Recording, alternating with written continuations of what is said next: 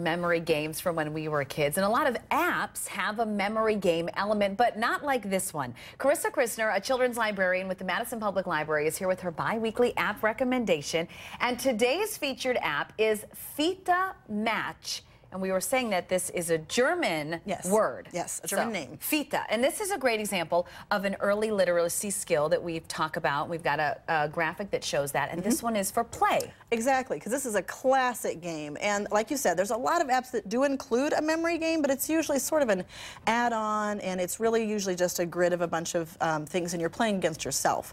What makes this app really special is that you're actually playing against this little sailor kid here whose name is Fiete. And he's a character that shows up in their whole series of apps. And let me tell you a little bit about how this works. All right, so he's on a lighthouse here, and you can see that in the different windows are a couple of different ways that you can choose to play the game. So I'm going to start from the bottom to show you. Here are two that exactly match. Yeah. Here are two that match, but they're more like symbolic. Here's one where you've got like one statue from Easter Island and all of Easter Island. So this is all about like different landmarks that are from all around the world. Here are two sort of related pictures. So and it gets more difficult. It gets more complicated as you go up. Then they've got some mathematical equations and then some just like quantities things. So it also includes some STEM learning, which is really nice. Yeah. So really quickly, let me show you too that in the parents section, you can choose how many cards you use in your game. So you can choose a short game like this, how difficult it is, and whether you want to have the sound on. Okay. So with those settings, let's play a quick game. I'm going to show you in the semaphore flags. So what I like about this game is that you'll see Fiete here, and he shows us some real nice, genuine emotion of what you might feel as you're playing a game with anybody. So yeah, like he's impatient because we've been talking too much. Keep Come going on, here. pick a Ready card. to play. All right, so I'm going to pick these two cards, and oh, they don't match. They're going to get flipped over, and now he gets a turn. And oh, he remembered, so he got the match. Now he gets another turn. Yep. So let's see. Oh, he didn't get a match. Now let's see if I can remember.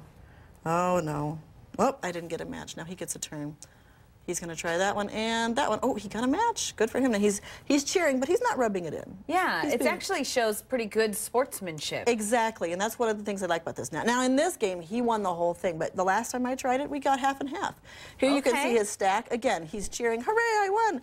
But he's not like jeering or making you feel bad about it. So I like it because it gives parents a great opportunity to talk to their kids about how to have good game etiquette. Yeah. And I also think it'd be a really awesome entry to actually playing a physical game of memory with your kids. And if you don't own a game, I put a couple of links on the app recommendation page that I have on this review to some free printables that you can print out online, your own memory game, just with paper and a printer, and try it at home. So then you can do the digital world version and the version that we all learned as a kid. Exactly. Great, thank you so much. Again, this app is called Fiete Match, and if you would like to check out Carissa's entire list of app picks for kids, she just mentioned that the one for this one does have that link to the traditional memory games. Just go to NBC15.com, click on News Links. We'll be right back.